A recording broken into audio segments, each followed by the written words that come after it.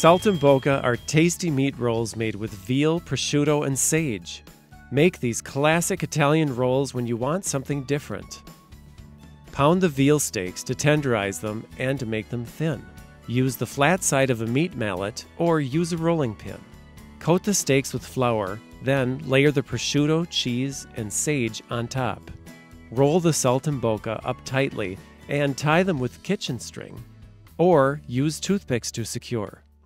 After the meat rolls are cooked, serve them with your favorite vegetable or pasta.